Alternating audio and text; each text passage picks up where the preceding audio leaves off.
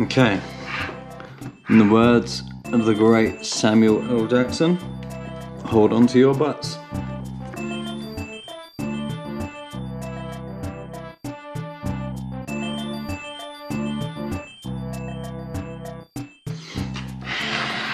Okay, so I've only taken off the side panels for now. Straight away we can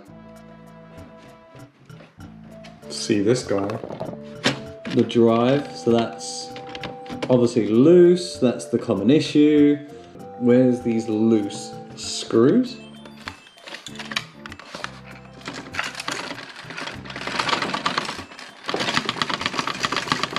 Oh, look at all this. Look.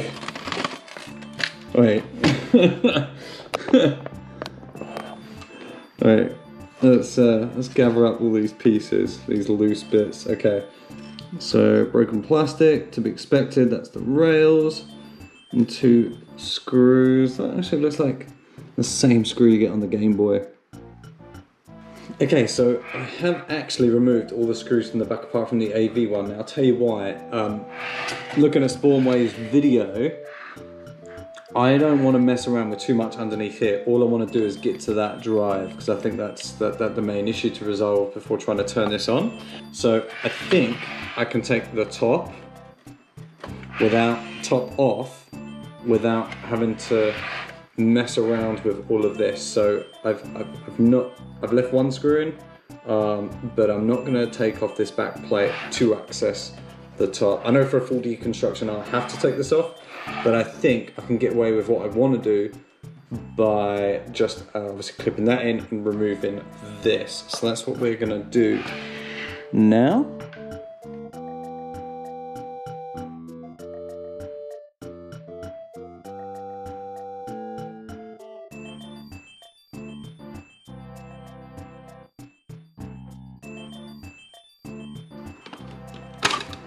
Alright, and then a ribbon cable to slide out. Yes, you do. Woo.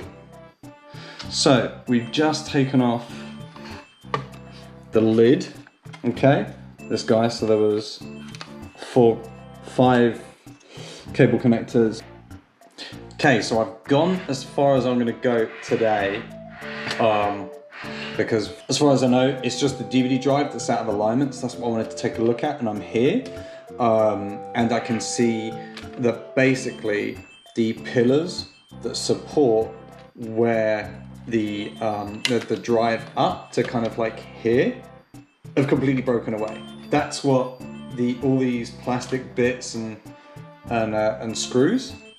Here we go. Here's one of the broken pillars right here. Okay. And so they're completely broken, which is why it's collapsed. It's collapsed on itself. And the reason why it's raised up is that those guys are half there on the other side.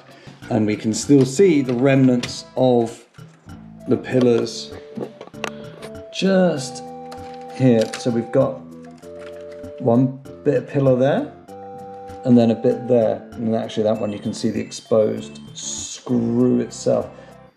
All this like brilliant like PC-like construction, this big heavy metal drive, and they just got these crappy little plastic pillars.